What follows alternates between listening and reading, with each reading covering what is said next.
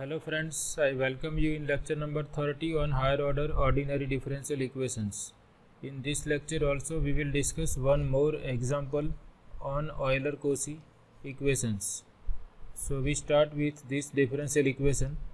In this equation we can see in each term power of x and order of derivative are same.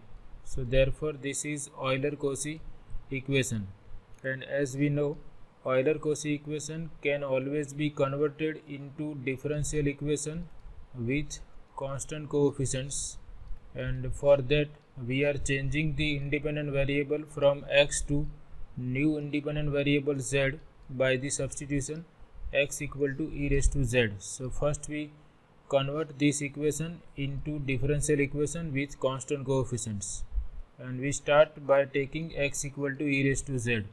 So if x is e raised to z, z can be written as logarithm of x, and x into y dash will be equal to d1y, where d1 denotes the derivative with respect to z. Similarly, x square into y double dash will be replaced by d1 times d1 minus 1y, and x cube y triple dash will be replaced by d1 minus 1 d1 minus 2y. In general, as we know, if we consider this substitution, this x raised to n into nth derivative will be replaced by d1 minus 1 d1 minus 2 and so on, d1 minus n minus 1 y. So if we consider n equal to 1, we have x into y dash equal to d1y. For n equal to 2, we have x square y double dash equal to d1 into d1 minus 1y, and for n equal to 3, we have x cube y triple dash equal to d1 minus 1 d1 minus 2y. So now we substitute all these things in equation 1. So we have x cube y triple dash, which is replaced by d1 minus 1 d1 minus 2y. We have taken y common. Minus 3 into x square y double dash, that we replace by d1 into d1 minus 1, and minus 3 is there, plus 6 into x into y dash, x into y dash is replaced by d1y. So we have 6 into d1y, 6 d1y, and minus 6y equal to x raised to 4. So here we replace x by e raised to z, and log x will be replaced by z. So this is e raised to z raised to 4 into z. Now we multiply first these two.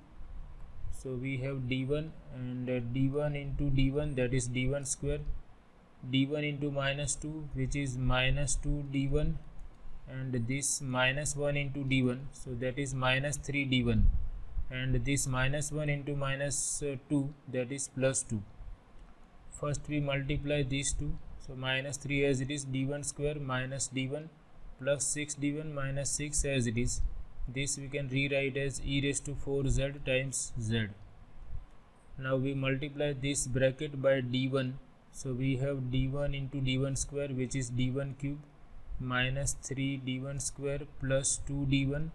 Here we multiply this bracket by minus 3. So we obtain minus 3 d1 square plus 3 d1 plus 6 d1 minus 6, y equal to e raised to 4z into z. Now we have only one term with d1 cube. With d1 square we have minus 3 d1 square and minus 3 d1 square, that combines to minus 6 d1 square.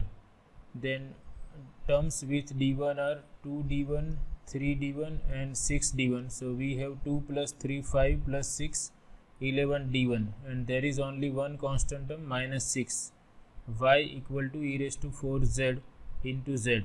So this equation 2 is nothing but linear differential equation with constant coefficients in new variable y and z. So our variable x is converted in terms of new independent variable z. So equation 2 is linear ordinary differential equation with constant coefficients in y and z, and we are having the methods for solving equations with constant coefficients. So now we will solve this equation 2 in terms of y and z. Now this equation 2 is non-homogeneous equation. So to solve equation 2, first we have to find out its complementary function. So for that we write down the homogeneous differential equation corresponding to equation 2. So that we write by considering right hand side equal to 0. So the homogeneous differential equation corresponding to equation 2 is this one. Now to solve this equation, first we write its auxiliary equation by replacing d1 by lambda. So this is the auxiliary equation, lambda cube minus 6 lambda square plus 11 lambda minus 6 equal to 0. Now this is cubic equation, and as we know, if there is any integer solution to this equation, then that integer solution must be divisors of constant term. Here constant term is minus 6. So divisors of minus 6 are plus or minus 1, plus or minus 2 and plus or minus 3. So we know that if there is any integer solution, then it must be a divisor of constant term. So we can try different divisors of constant term. Suppose we try for 1. If we put lambda equal to 1, we can see 1 minus 6 plus 11 minus 6. So we have 11 plus 1, 12 minus 12. So lambda equal to 1 satisfies this equation. So one factor of left hand side must be lambda minus 1, because lambda equal to 1 is root of this equation. So we can write lambda minus 1, and in the bracket we will have quadratic factor that we can obtain by using this method of synthetic division. First we write coefficients of lambda cube, lambda square, lambda and constant term here. So coefficient of lambda cube is 1, then minus 6, then 11 and then minus 6. Here we write 0. We take addition of these two, so we have 1. We multiply this one with this one, so we have 1 into 1, that we write here. Then again we add these two, minus 6 plus 1, which is minus 5, and we multiply minus 5 with this 1, so we have minus 5 here. So now we add these two, 11 minus 5 is 6, that 6 is multiplied with 1, whatever we obtain that we write here, and if we add these two we obtain 0. So now this becomes coefficient of lambda square, this becomes coefficient of lambda, and this is constant term. So second quadratic factor is lambda square minus 5 lambda plus 6 equal to 0. So this gives us lambda minus 1 equal to 0 and lambda square minus 5 lambda plus 6 equal to 0, and this is easy to factorize. We can rewrite minus 5 lambda as minus 2 lambda minus 3 lambda. Then we take lambda common from first two terms, so we have lambda into lambda minus 2, and from these two terms we take minus 3 common, so we have lambda minus 2. Now again we take lambda minus 2 common, so we have lambda minus 2 into lambda minus 3 equal to 0. So therefore we obtain lambda equal to 2, lambda equal to 3, and from this we have lambda equal to 1. So these are the roots of auxiliary equation, and all the roots are real and different. So we know that complementary function is given by yc equal to c1 e raised to 1 into z, that is e raised to z, plus c2 e raised to 2z plus c3 e raised to 3z. Here we remember that our independent variable is z, not x, so we will never write e raised to x and e raised to 2x and e raised to 3x. Here we are solving equation number 2, which is differential equation in y and z is our independent variable, so we will take care that we must write z here, and we should not make a mistake of writing x here. So this is the complementary function. Now particular integral can be obtained by using shortcut method.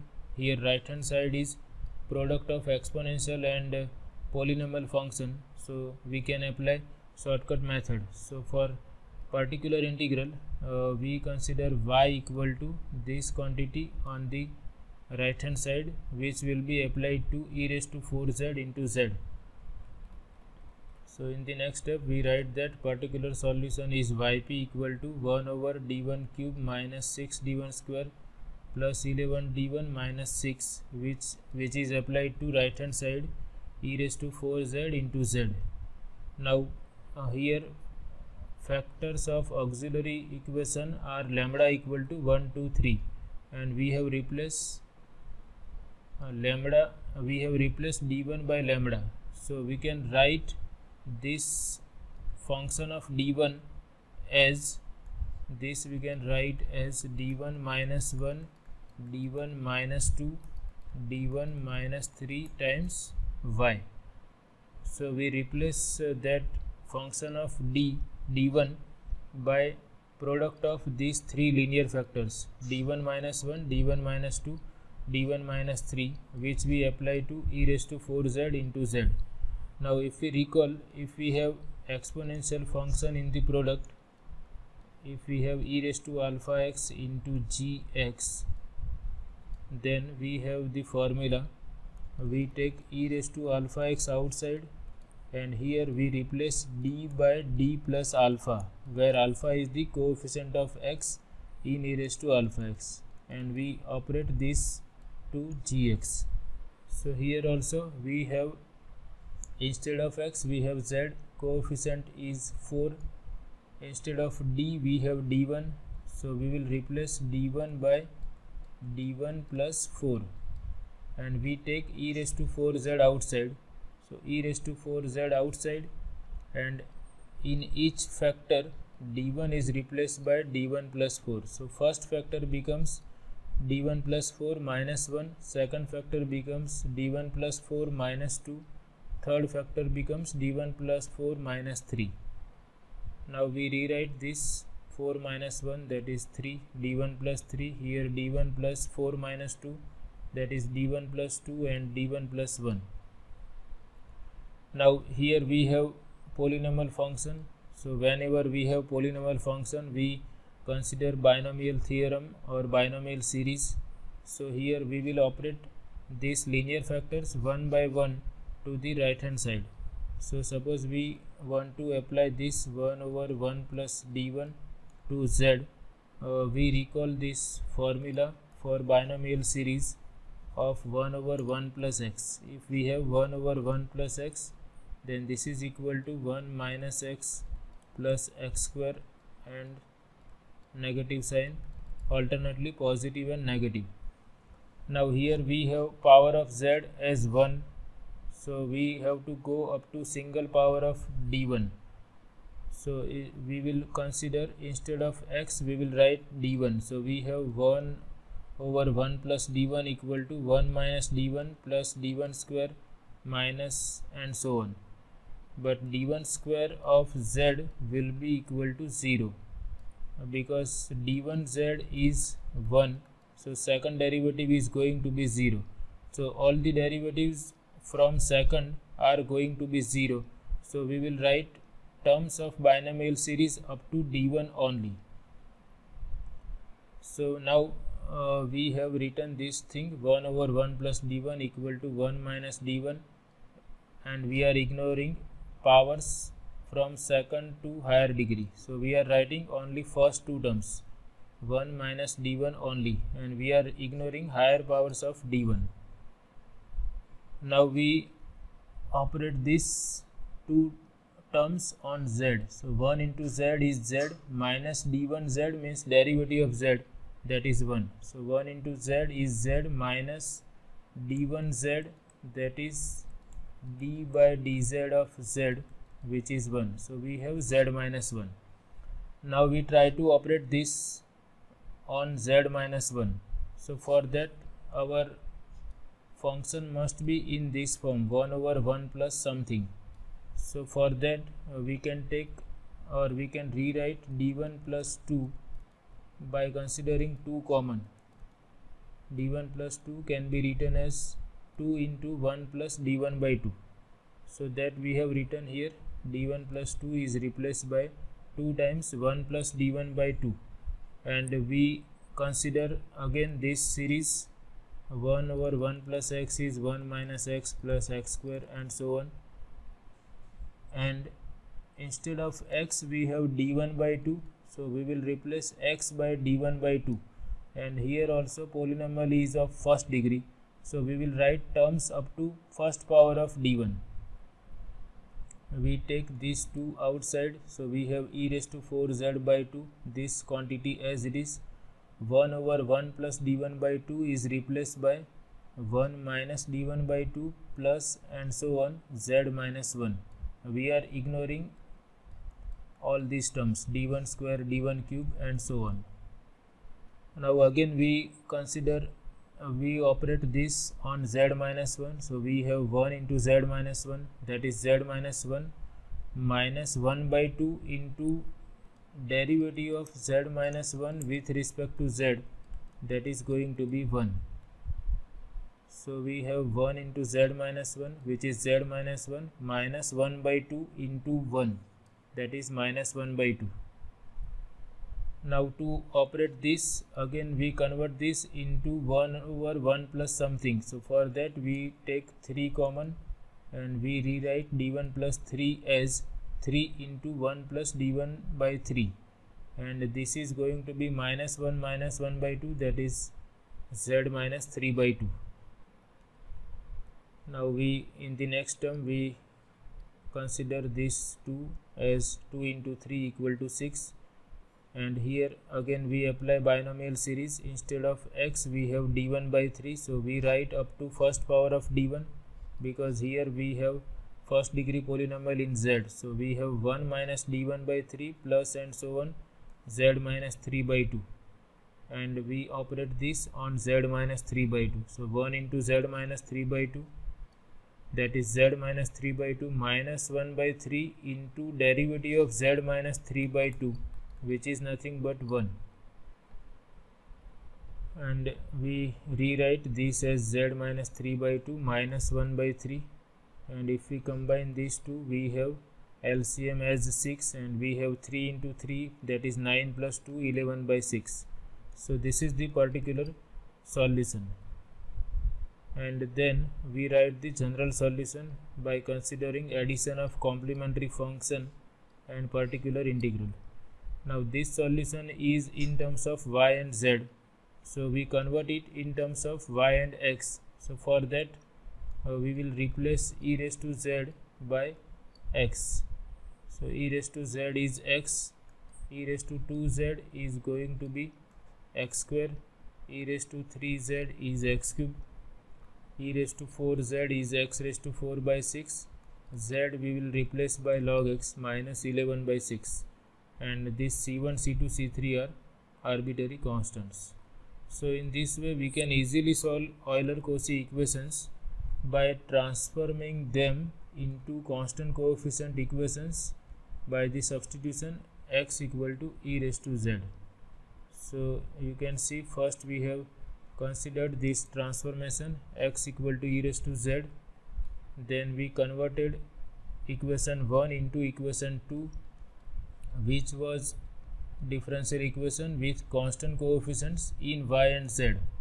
Then we find out complementary function by solving the auxiliary equation, and then we find out particular solution using this shortcut formula, and after writing the solution in terms of y and z, we replace e raised to z by x or z by log x. So I hope you like this lecture. Thank you very much.